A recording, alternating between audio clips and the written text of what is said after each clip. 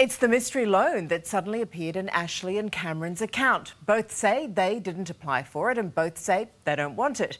So it begs the question, how on earth did it get there in the first place?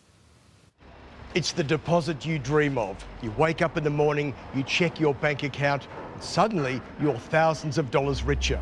Sweet, yeah? No, anything but sweet, mate. Anything but. I looked at my phone and I'm like, what the hell is that? That is a personal loan that Cameron is adamant he didn't apply for. The loan his fiancée Ash is equally adamant she didn't apply for. So, who did? A scammer. Someone dishonest.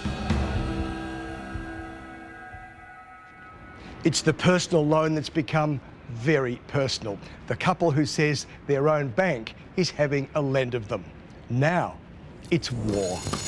And we are going to battle till it's resolved. This is the bank that says, let's never stop imagining all the ways we can. But Cam and Ash claim the bank can't or won't help them. It's just not on. I just don't understand how a company that we've trusted our whole lives, such as the Commonwealth Bank, can be doing this, you know, to a young couple like us. Cam, a builder, and Ash, a school teacher, want the loan removed from their credit history, but the bank is refusing because it claims there's no evidence of fraud. Cam and Ash are even making payments on the loan they say they didn't apply for. I'm still having trouble coming to grips with the fact that you are paying off a loan that you say you didn't take out. Yep. Why would you do that? Well, we have to because, according to the Commonwealth Bank, it's our loan, and if we don't pay it, then that'll reflect on our credit rating. So we've got to keep paying this loan that we didn't take. Read this document from CommBank and you'll understand the couple's distress and confusion. We have reasonable basis to believe that you have been involved in a scam. In the same document, this. We find that you are liable for any outstanding amounts. Then this, a few paragraphs later.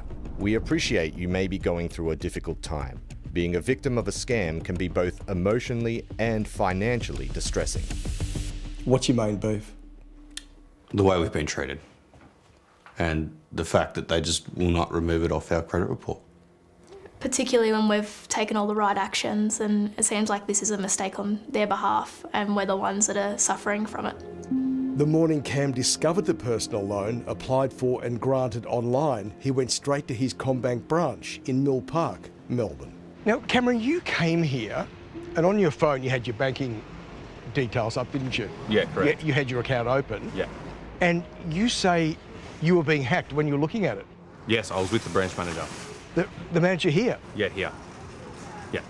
What? And it was just amazing. What was happening? I had the money in my account and then all of a sudden it was getting dispersed in front of our eyes. Cam and Ash say their local branch was helpful, but CommBank's fraud department was anything but. But the bank hasn't helped? No. Instead, what has the bank done? So they've basically accused us of fraud in the sense that we apparently took out the loan and that we're liable. This young couple, how would you describe this case? I'd say that it's fairly obvious they've been involved in some kind of breach, possibly multiple. Bastian Treptel is a cyber expert employed by major companies to safeguard their intellectual property. Hackers and scammers, he says, are targeting us like never before. Australians should be scared. How do we beat these hackers? In Australia, we need to wake up as a culture that this is actually affecting us. Something like 1 in 3 Australians are part of a breach, and most Australians aren't doing anything about it.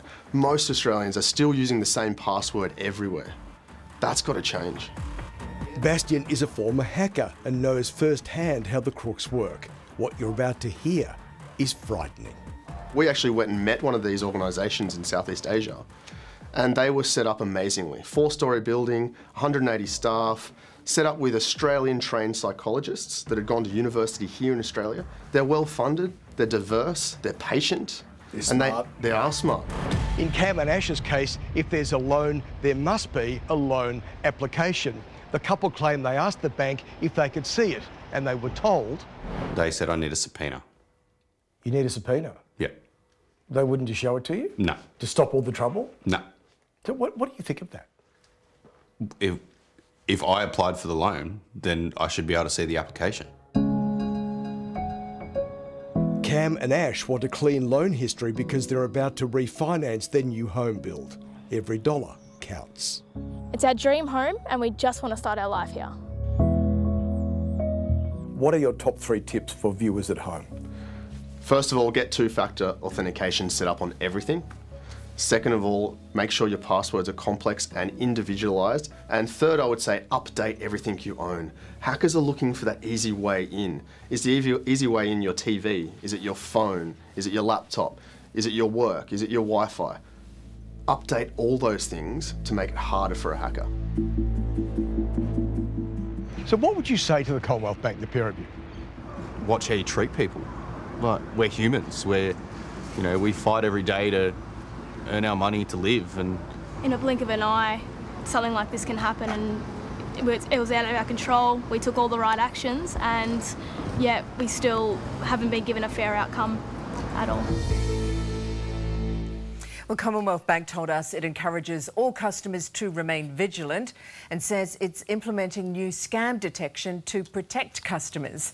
Ashley and Cameron have lodged a complaint with the Australian Financial Complaints Authority.